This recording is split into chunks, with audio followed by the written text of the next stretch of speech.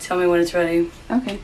Hey, what's up? It's Emily, and I was challenged by Mikhail Drobny to do the ALS Ice Bucket Challenge. I am not one to turn down a challenge, so I'm about to do this. Now, California is unfortunately having a drought right now, so as not to be wasteful, I'm using water from our dishes earlier this evening.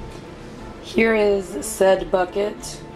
I am going to wash the dishes with this water, and then that will be my water for the challenge. The only extra water added will be the ice cubes.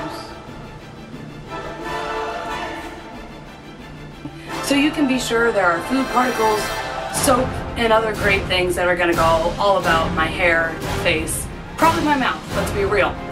So there were ice cubes in it. They have melted, unfortunately.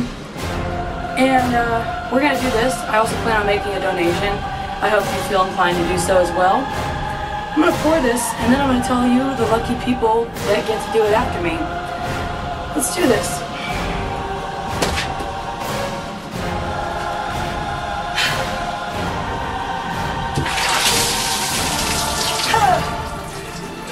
It's really soapy.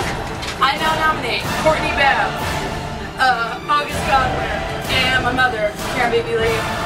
You have 24 hours, and there's water all over my bathroom. Okay.